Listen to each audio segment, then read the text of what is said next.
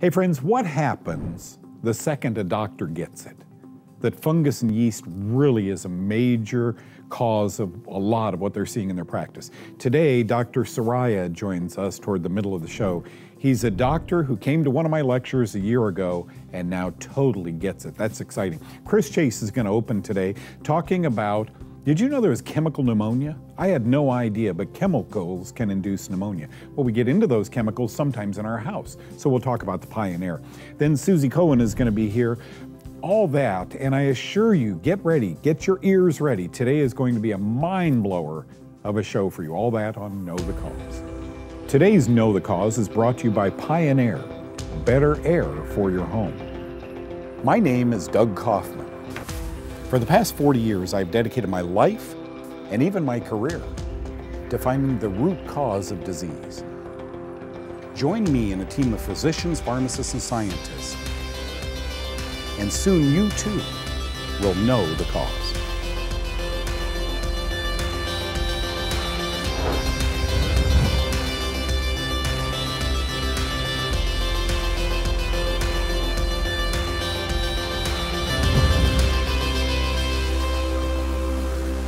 Hey folks, Chris Chase is with me here, the Pioneer. That's all I gotta say. His company is HealthQuest Technology. Maybe it was 20 years ago, both of us, full head of dark hair, sat down and we began talking. A lot thinner. Yeah, a lot thinner. But Chris did something unique. He was in an entirely different field, retired young, and someone came to his house and said, you know, I want you to take a look at this technology. Would you be an interested investor? I'm gonna tell a story, Chris. He's got a moldy basement. You go through his basement into his garage, so he takes the guys to dinner, they come home and he goes, okay, I'll please these guys and plug it in. So he's leaving for work the next morning, goes through that moldy space and goes, that's weird, it doesn't smell anymore. So that was one thing. Then he unloads his pocket with some doctors to figure out if this really works in the real world, not in his basement or his garage, but in a real home. And so they had 6 homes that they studied. Long way of saying he did his due diligence, right? He vetted this equipment and the technology. And what he found was that it would cure in the air particulates. I said the C word. I can say cure on TV. It cured the home of particulate. It cured it of chemicals. It cured it of antigens like ragweed and cat dander. And along comes this new report from Medline that says chemical pneumonia. I knew there was bacterial. I knew there was fungal. There's chemical pneumonia from all the chemicals in our environment. Could a device like the Pioneer help with that, Chris? A device like the Pioneer wouldn't, but the Pioneer can. The chemicals, the odors associated with a chemical is actually a molecule, and that molecule, depending on the chemical or the smell that you perceive, is made up of different base elements. Sulfur, chlorine, hydrogen, sodium, whatever. What this technology does is that chemical molecule has a positive charge to it. The negative charge technology that is pulled out of this unit attaches to that positively charged chemical molecule, and when it does that, it breaks it down to the base element. So you're not masking an odor, you're actually eliminating the odor. That's how the technology works. Are we talking about bleach in your home and chemicals that you use to dust, ammonia, things of that sort? So we're not only looking at cat and dog dander and ragweed or pigweed that we'll pick up from outside, but we're also talking about chemicals in that home. Glue. Formaldehyde. There you go. That leaches out of your furniture and your carpets. The formaldehyde is used in almost all household products like carpeting, drapes, laminated wood materials, that sort of thing. It's all got different forms of formaldehyde, and in products like laminated wood, it takes years for all of that formaldehyde to leach out of the wood. So you're inhaling that literally for years. Formaldehyde, and that's what they used to use, to embalm people with. You want to live with that? It's not, you die with it. It's not just mold that can impregnate a home. It's chemicals, it's dander, it's everything. And this technology is much different than any other technology. I like your response, by the way. A unit like the Pioneer won't, but ours will. You've been with this technology for what, 16, 17 years? 17. 17 years. It was 2000 when you guys originally got in. A lot of these units have sold. Chris, initially years ago when we first met, you were taking the phone calls, and then Lisa, your dear wife, started taking the phone calls. But you've heard a lot of things from a lot of people. Have there been people that give units back, another unit just for this one? I know you took trade-ins at one time of other units. I bet you've seen amazing things. We have, and one of the things that's especially gratifying is almost all of our customers, you know, if they buy a unit, they come back and buy others. And I was one of them. And the reason that they do is because they've seen the effect on their health. I mean, you spend hundreds, if not thousands of dollars a year on supplements and clean water. Clean, you know, bottled water and that sort of thing. This is an interesting fact. For every dollar that Americans spend on treating the air that they breathe, they spend $60,000 on bottled water. So people are not cognizant yet, folks. We just don't know this yet. We do because we watch Know the Cause, and we are Know the Cause. It's amazing to me how you don't want any chemical in any of your food. You don't want it to be genetically modified, and then you go home and you breathe mold and chemicals and formaldehyde in your home. Be a real health pro. Get the house cleaned also. I mean, my wife and I have picked up 3 of these. We get back, we'll continue our discussion with Chris Chase and talk a little bit about the technology. Are you hearing a fan? No. How would you like a nice night light? Right in the hallway, right in your bedroom. Okay, when we get back, we'll discuss that.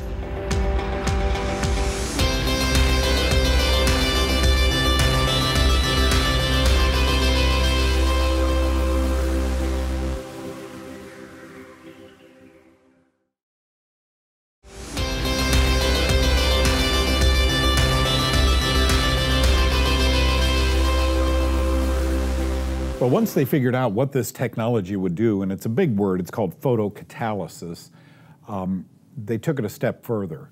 There is a unit you can buy, there's actually a lamp module that you can buy that, it is a unit that you can buy that has a smart point button on it. This smart point button is for people who suffer allergies, and I know there are doctors now recommending the unit for their allergy patients. Tell us about the Smart Point versus just the standard unit. Well, the standard unit will treat all 3 major types of air pollutants. But for people that have allergies that are driven by particulate like pet dander or pollen or pesticides or dust, the Smart Point unit uses what we call a needle point ionizer. And what that does is it creates 32,000 negative ions per second. And the pollutants, the particulate pollutants, have a positive charge to it. And what that does is it pulls that negatively charged technology out of the unit and attaches to the particulate, and then another particulate will attach to it, and pretty soon you get a glob that's big enough that gravity will take over and drop it out of the air that you're breathing. So you'll see more dust on horizontal surfaces, which is easily cleaned up, but you won't be inhaling it. The reason that we call it Smart Point is people, when the ionizers were first invented, people, you know, they were supposed to have an ionizer of this size for an area that they were treating. Well, I said, well, if this size is good, one twice as big will be better. And what happened is they reverse polarize the walls in their home, and so the wall that has a negatively charged to it was converted to a negatively charged surface. And what that did is all of the pollutants, the dust and that sort of thing that has a positively charge, was pulled to the wall, and you created what we call a gray wall effect. So that's why ionizers went out of favor.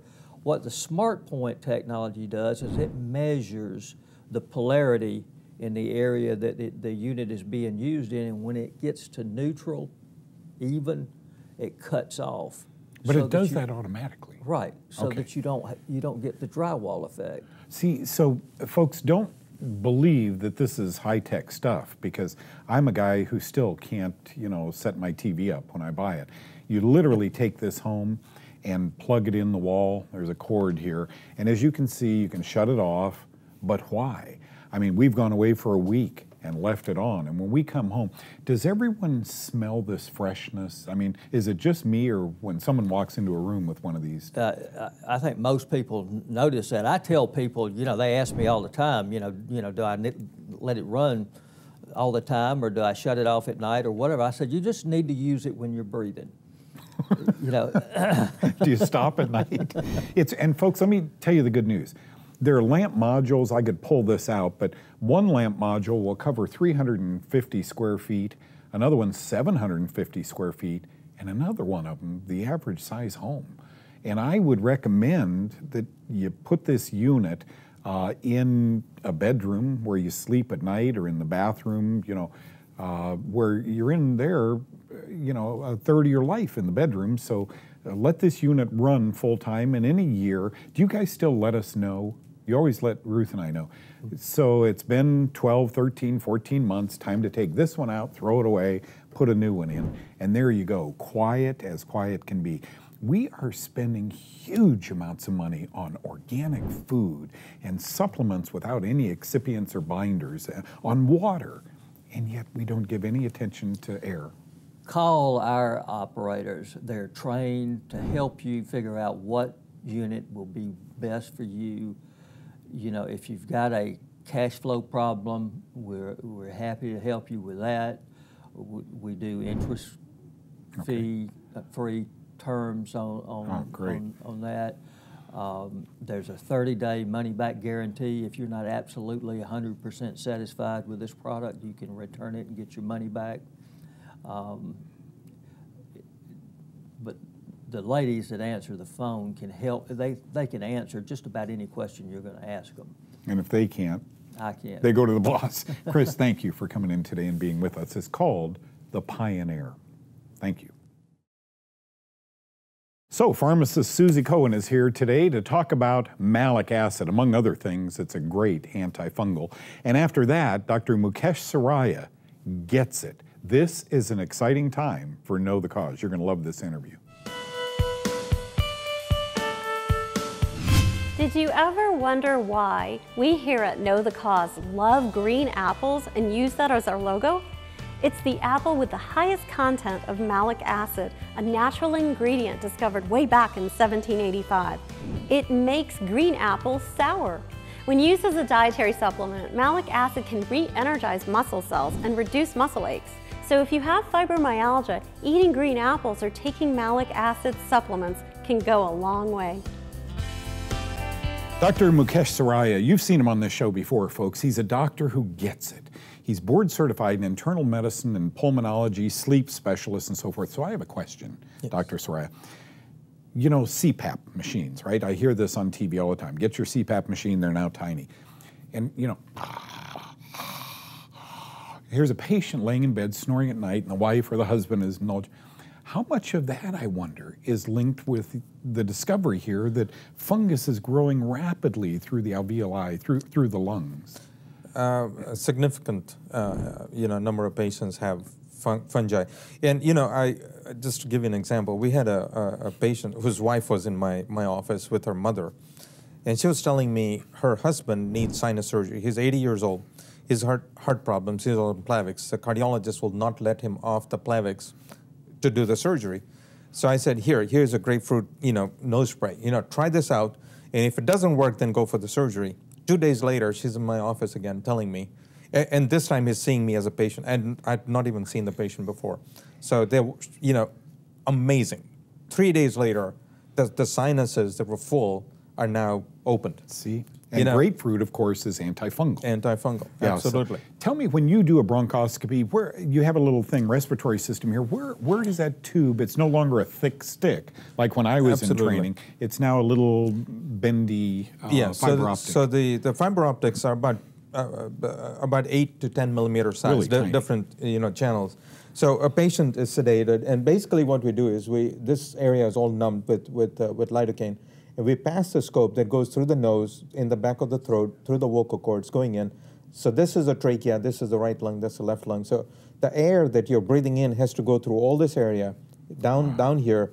And then, this is like an expansion here. But basically, when the air has to go through all this, before it goes to the alveoli, which is where the blood vessels go around, this is where you exchange the oxygen and carbon dioxide. So what I do is when I go in through, and I'm looking at both lungs, so basically, I would reach an area where the mucus plug is sitting there. Wow. And that plug of mucus can extend into all this different, like branching out into all this alveoli. So a little blockage here, would block off about a third of the lung. Wow. And the irony is that this may not even show up on a chest x-ray. So x-rays could be read totally negative when you have 1/3 of your lung that is completely blocked off. These people are going to their doctor, not a doctor, they're going to doctor after doctor after doctor. Listen, I'm snoring, I can't breathe at night, my nose doesn't seem to work, I talk like this, and they call it a little sniffy allergy. Could be a real complex problem. I think very often it is. That's what I try and teach on Know the Cause. This was a real one of your patients. What are we looking at? So here, this is looking through the scope, this on the right side. Okay. This white here is a plug of mucus that travels deep inside. So, this would be equivalent of being somewhere over here. And this is so thick that when I kind of pull it with my scope, it won't come through the suction channel. So I literally have to kind of take my scope out and then flush this out. Oof. So this here is a 4x4. So that's a white gauze. There's a gauze, yeah. So I kind of laid it out. That's what you pulled out? This is what I pulled out. Wow. And it is so thick and so gooey that it won't even suction. So any amount of coughing is not going to get this out. It's literally very, very vicious. It's very viscous. It's very thick. And it will take several of these attempts. Here's another plug that's kind of totally blocked off an air passage like this. So this here is another plug. So the same patient, I'm literally going in, I'm pulling it out of the patient, I'm flushing it out through the scope. And what that does is opens up this alveoli, that we're not getting any air. So what I see is a transformation on this patient that is not able to breathe or even walk to the bathroom. Okay, now, without being sure of you've that. just diagnosed it. They've grown it out. It's Cryptococcus, or it's some kind of penicillium, some kind of a fungus. Do you start them empirically before you get the results back? No, I wait on it just to be results. sure. I'm almost certain by the time I've seen it that it's going to be fungus. Okay. But it takes about 4 weeks for those cultures to come back. In the meantime, what I'm doing now, since I met you, is I'm putting them on the diet. So that amazing. So in fact, I'll tell you, antifungal medication is extremely expensive. And while they're waiting for drug companies to approve, their medicine, they're going on the diet. By the time they get the medicine, I feel like they don't even need it. What percentage of people? About 20 to 30% of the folks are doing better just on the diet alone. Wow. Thank you for your time. It's funny. I worked clinically, as you know, for maybe 20 years. And it takes me a meeting like this to sit down with you to really understand how much fun it was clinically. I try and now teach a lot of people this, and with your help, it's really working. Thank you, Dr. Thank you, Sarai. Doug. You bet.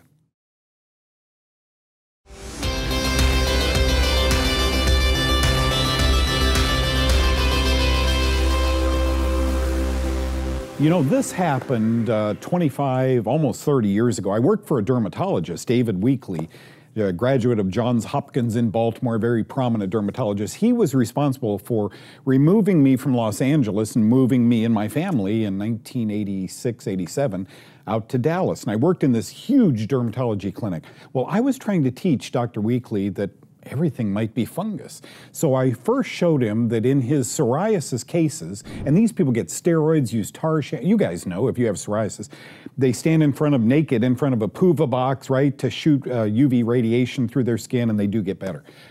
Bottom line is, we had this gal come in, a very nice lady, who had psoriasis on her upper torso and her arms and so forth.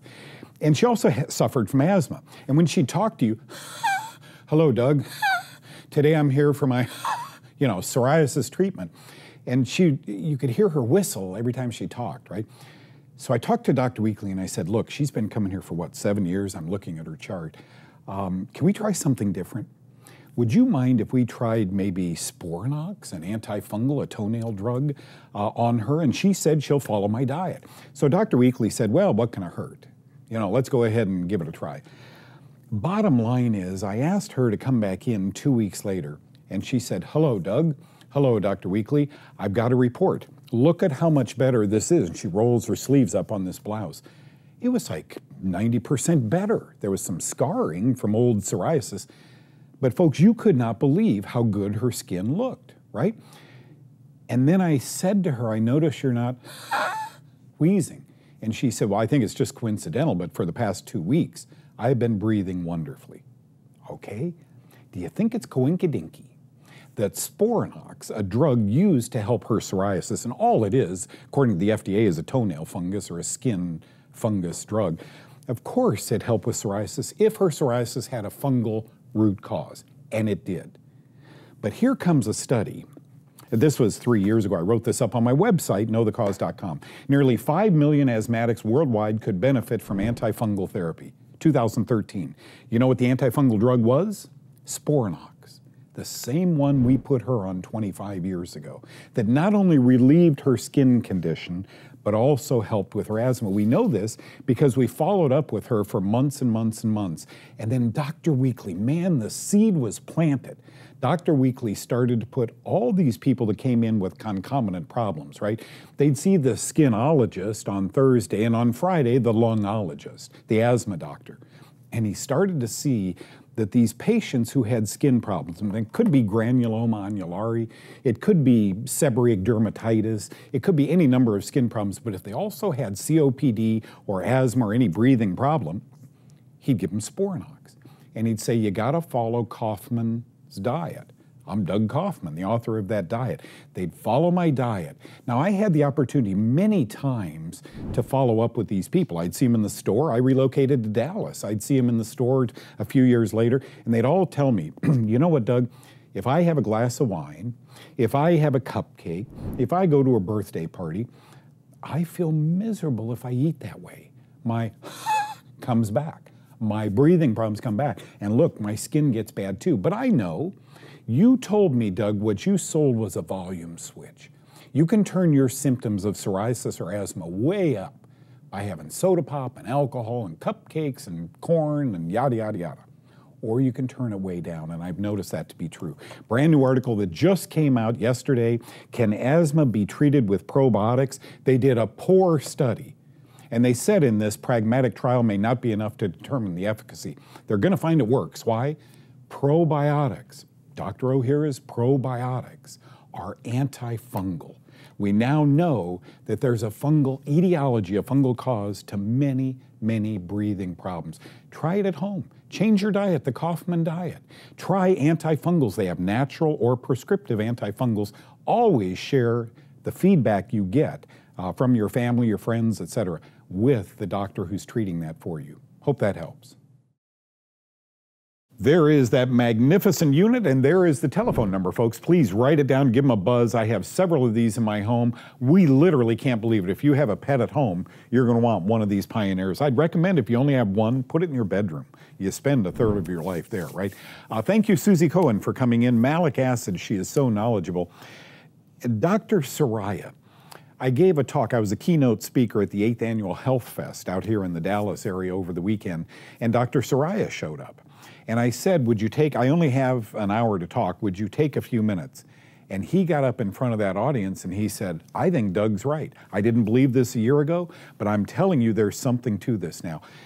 There are now a lot of doctors around America that are having to acknowledge that yeast, mold, mildew, and fungus, things that are remediated by the Pioneer, really do induce bad symptoms far beyond what the Center for Disease Control says, little itchy, little sniffles. I think mold and their mycotoxins can induce diabetes, cancer, and very serious diseases, and I've published to that effect. God bless you guys. Keep that in mind. Have a great day. I'll see you next time. Bye-bye.